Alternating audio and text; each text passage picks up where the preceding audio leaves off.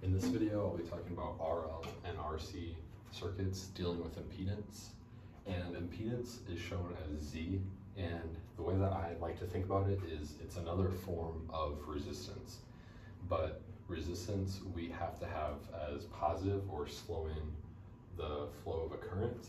And in this case, with impedance, with inductors or capacitors, we have to think about it differently, since it could be shown as negative, or since there is J's involved for showing imaginary numbers. So that's why it's labeled as Z. And so I'm going to talk about these 2 points first. To think of impedance, think about a form of resistance. We don't show it as R, but it's the same thing that we would think about for R with resistors, or it's V over I, okay? But now, what this comes from is the same V over I equation would be used for inductors and capacitors, but now the way that we find voltage and current with inductors and capacitors is a much longer equation. So it's basically the same V over I is where we get it from, but it's very long, over a very long equation. So that's why we simplify it, and these are the 3 equations that we need to know for circuits. So first, for inductors, we have J L times omega. That is the imaginary J, then the inductance times omega, or for capacitors is negative J over omega times capacitance. So the way that you would find impedance is you plug any number such that you're given as henries or farads. You're going to plug those in for your L or your C. You apply your J, that you can always apply J.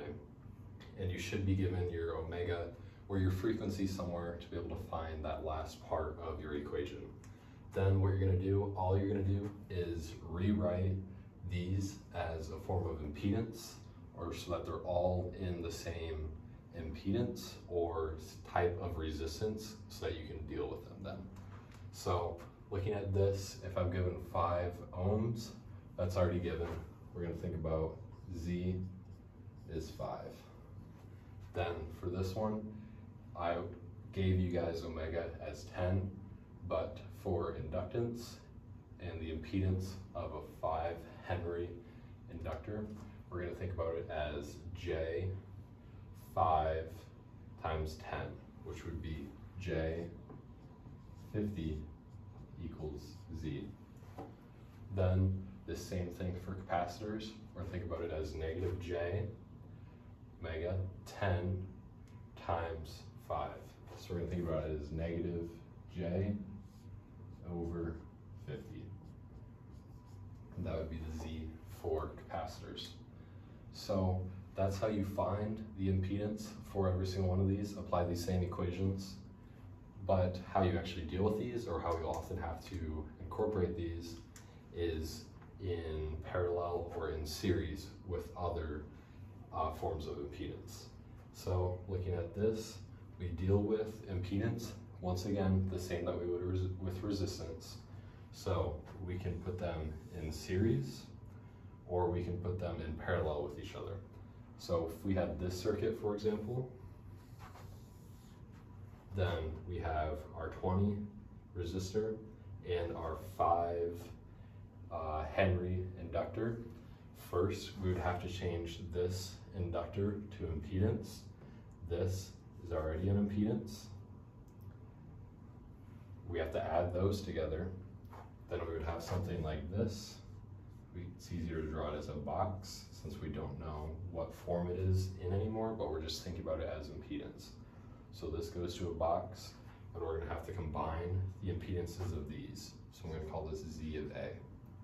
And that we do through those equations, adding them. Next, we have this box in parallel with this 2 farad capacitor. We'd have to use this equation to change our capacitance of 2 to our impedance. So right here, we change these two together, and then we're left with another capacitor in our box over here. Then we have to combine these two again. They would be in series. So the main point that I was trying to show out of this is that impedance we deal with similarly to resistance as far as being in parallel or in series. You add them all together if they're in series, or if they're in parallel with two things, you can do the same thing. The first times the second divided by the first plus the second. I'll write that equation out for you guys again. Times Z2 over Z1 plus Z2. That's the same equation that we'd use for two resistors in parallel, and we can do the same thing for impedance. So, kind of in conclusion, impedance, very similar to resistance. These are the three equations that you need to know if they apply to C, I, or R. Think of them as a form of resistance, and then we apply them in series or in parallel the same way that we would with resistance, through this parallel equation or by adding them.